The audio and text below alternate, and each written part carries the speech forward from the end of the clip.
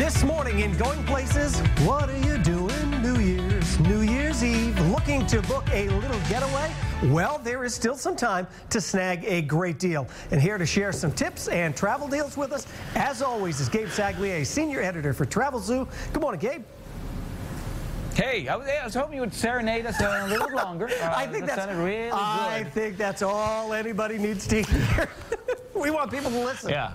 No, we want to keep viewers present. I understand that. Exactly. So yeah, believe it or not, we're already counting down to New Year's Eve. A lot of us are looking to do something exciting and memorable and loud and crowded. A lot of us maybe not, but there are definitely some landmark destinations for New Year's Eve.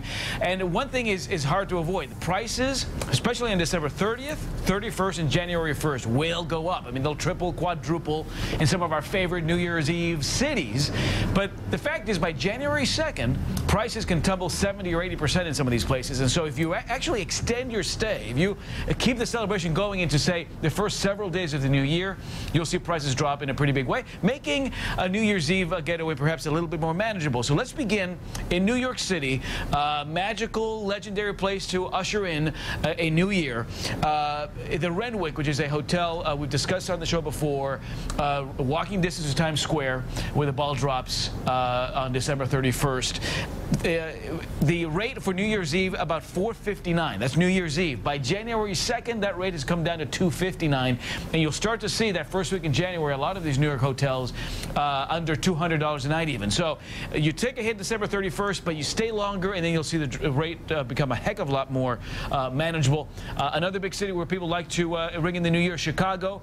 As temperatures tumble, so do the prices. The Hotel Allegro, which I've stayed at right there in the theater district, $144 a night over New Year's Eve. By January 2nd, that rate comes down to $99 a night. So just by extending your stay, I think you can save some money. Now, I know you're the kind of guy that would probably actually look to a place like New York City, I mean Las Vegas. Sin City is a place where a lot of people sort of wait all year long to get out there and celebrate in a way that perhaps you just don't remember the day after. All right, so here's what happens in Vegas. Rates obviously go way up on New Year's Eve.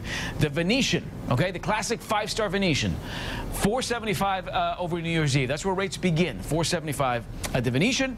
By January 2nd, $169. And you'll see a lot of hotels right on the Strip, January 2nd, drop to even under $100 a night. So, again, you take that hit on December 31st, but you stay longer. Rates get a heck of a lot better. And finally, on the West Coast, if you're looking at a place like San Francisco, again, rates do go up there in the city by the bay. The Fairmont San Francisco, classic luxury hotel, $360 New Year's Eve, $199 January 2nd onward with valet parking, which in San Francisco can be $60, $70 a night. So again, these are these landmark, classic New Year's Eve places to go. And if you budget wisely and extend your stay, allow yourself a few extra days to recuperate, you actually, believe it or not, if you do the math, end up saving a little bit of money. All great places, and believe it or not, I've never been to Las Vegas. New York City, I will probably be there in between Christmas and New Year's. I love being there. And the other great place that you have on the list is also London, because there's also great deals across the pond, right? Yeah, keep in mind that the Brexit has caused the pound to drop to 30-year lows. It's also winter when London goes on sale. You'll see a lot of 5-star hotels in London, $400 to $500 a night on New Year's Eve, but well under $200 starting January 2nd. So you can even plan an across-the-pond getaway for New Year's Eve and just stay over the first few days of the new year, and you'll see rates and the buying power that the American dollar has be very favorable. Well, good stuff. All right, thanks so much, Gabe. And if you would like to snag these deals for your own New Year's trip, check out rhodeshow.com.